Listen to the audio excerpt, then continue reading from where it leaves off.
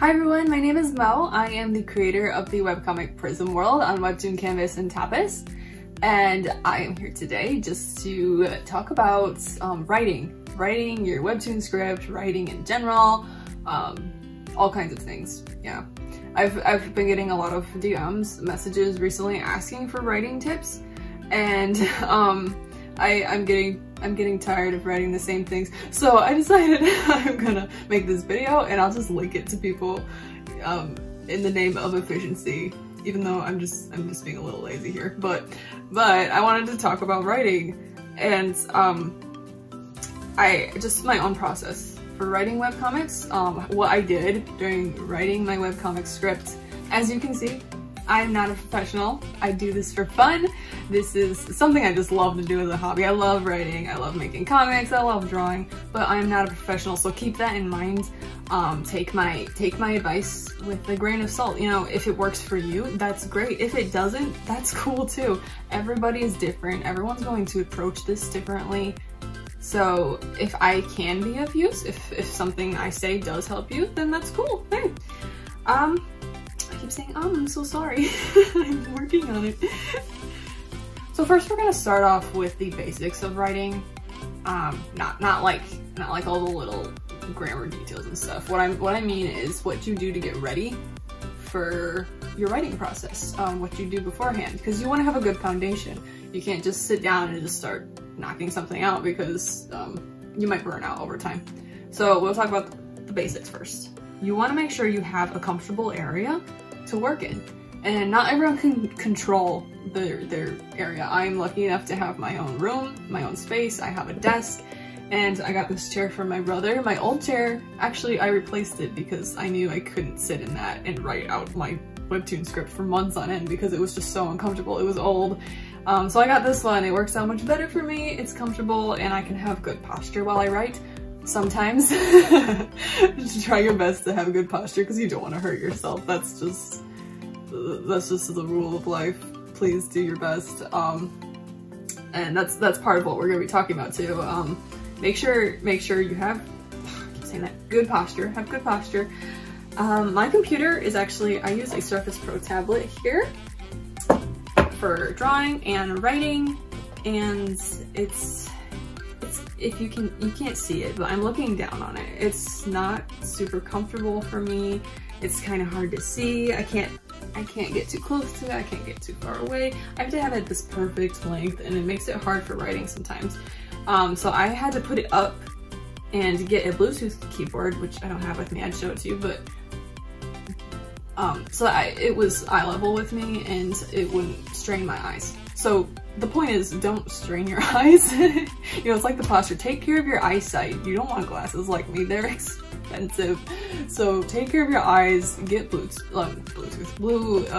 lens, whatever that is, the blue lens glasses. My sister has some of those. If you can, you know, just do your best. Take care of yourself. It's like drawing. Take care of your wrists, you know, don't hurt yourself. Otherwise you're not gonna be able to keep doing what you love. And we don't want that to happen, right?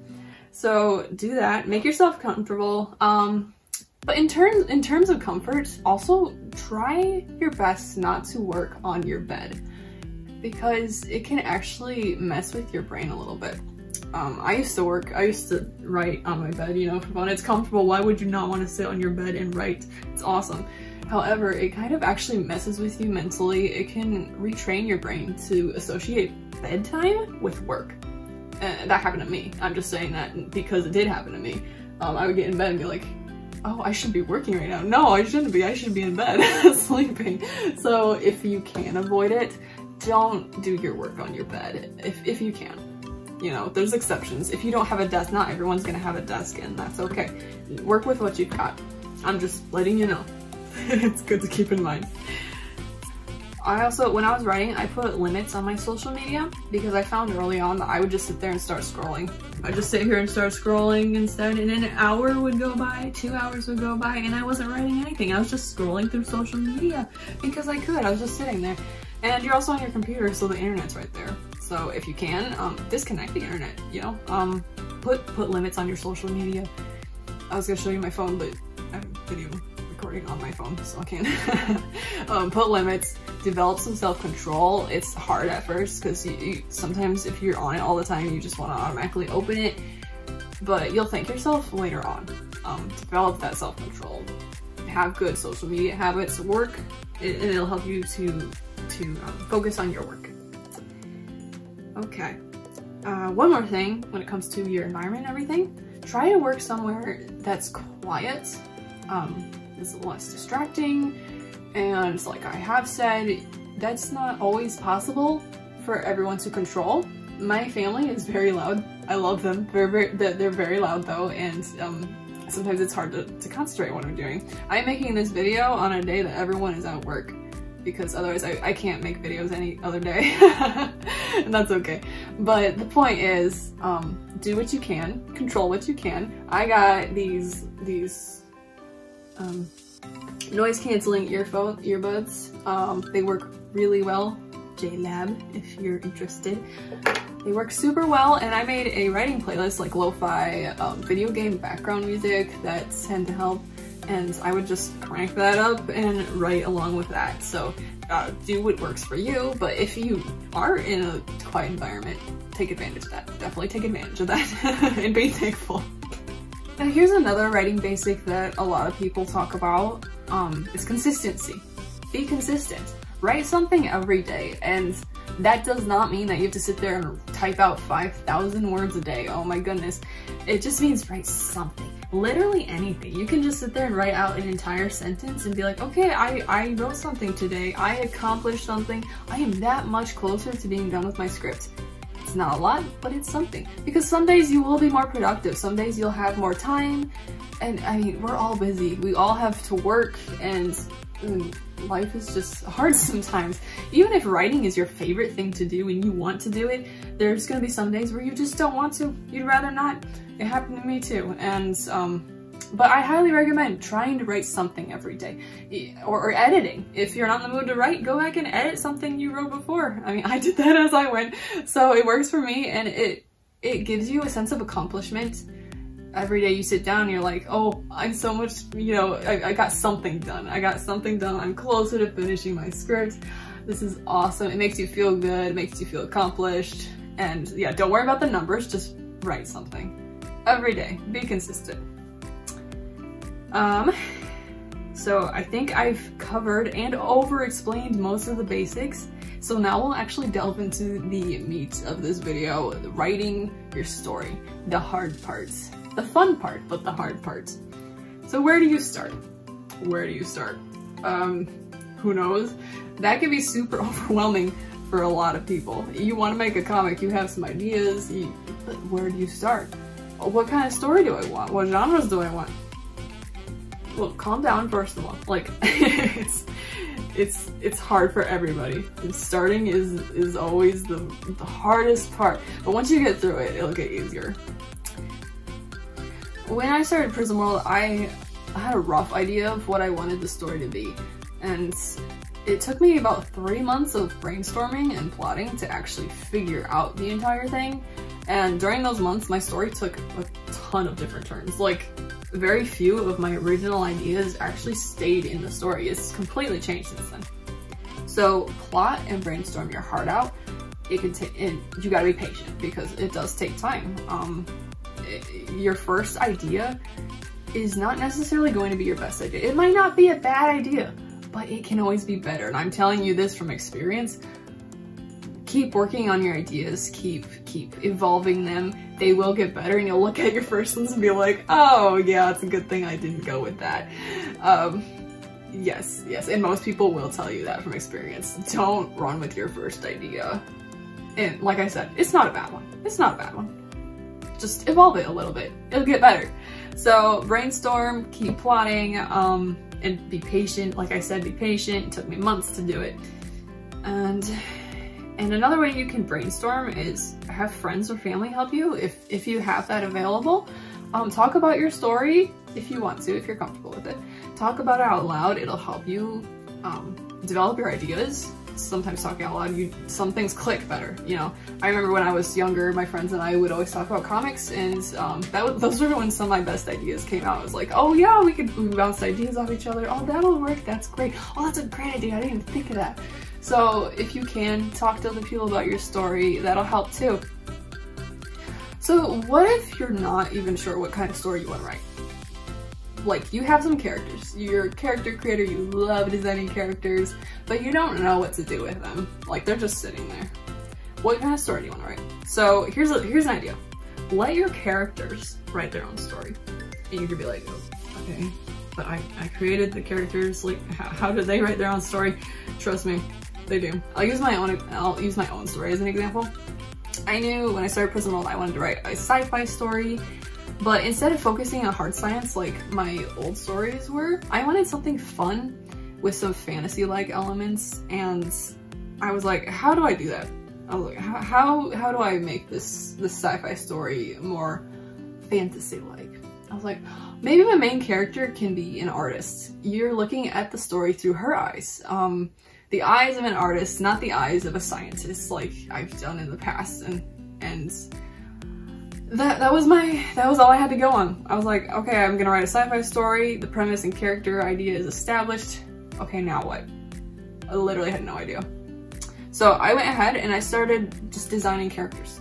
Drawing characters, I drew aliens, drew different ideas, and I eventually settled on designs I liked. I was like, oh, I like this character. I created Indigo first, and then I created Sienna and Chartreuse, and I was like, oh, I like these characters. Okay, what do I do with them? So I kept designing them, I kept working on them, and I let them kind of tell me what their story was. I would write them out. I wrote out their character arc. This is how I wanted this character to develop over the story. I wanted this character to do this during the story. And then I used those arcs to guide the plot of my overarching story. So Zoe's the main character. You know, the entire story revolves around her. But those side characters, they guided the way she got from point A to point B. And it worked out super well. I highly recommend this if you're having a hard time with your overarching plot. Go with the smaller plots and let it build into the big plot. I hope that makes sense. I'm trying my best here. So you're starting to write, you're getting your story together. What happens if you get stuck? Because at some point you probably will get stuck. We all run into walls, we all hit plot holes, we get our foot stuck in them, we're like, oh shoot, what did I do? You know, it happens to everybody. So here's a couple things you can do. One, take a break. And I said be consistent, right, every day, but sometimes breaks are necessary. You have to take a break. You're gonna get burnt out if you don't. And I'm saying this as someone who has a really hard time taking breaks. I'm a workaholic, so take a break, it's important. Go out and take a walk, take a few days off, go read something new, or watch something new. Do something outside of your typical genres. Like, I always watch or read sci-fi. I love sci-fi, everything is sci-fi. So what I did is I sat down, I needed a break, I was stuck somewhere in the story and I was like, I need something new. So I went and watched some sports anime. Something I didn't think I'd ever do, and I actually enjoyed myself. I was like, this is fun, but it gave me a breather, gave me a fresh take on how other people tell stories, and it's a good way to get out of that hole if you're in. So I recommend that. Try something new. Be experimental. Do something. So simple but effective. Take breaks. And another method I highly recommend doing if you get stuck is called the what if method. And this is something I used a lot. I would open up my document with my plots, or open up a new document so you don't mess with the original. I have tons of the same document just saved over and over again with minor changes just because I didn't want to lose my originals. But what you do is you add notes to key parts of the story. If you're stuck somewhere, be like, what do I do now? So go in and write, put a space and write, what if this happened instead? So your original plot says, this character did this, but you're writing the story and you're like, okay, now what? This character did this, but that doesn't really work for me. So you go into the plot and you go, what if this character did this instead? And then you start writing the story from there. What would change? What would happen if that character did this totally different thing? And I'll use another example from Prism World because maybe that doesn't make too much sense. When I first plotted out Prism World, Dimitri was Zoe's older brother. That was the first idea. And he had been missing since she was basically a child. So what happened was she found his journal on Earth and it transported her to the Prism World. And that was how the whole story started. Her brother had been missing, she was transferred to this Prism World, and she was somehow she was turned into a child. I didn't quite have that down yet. I was like, I'll figure it out later.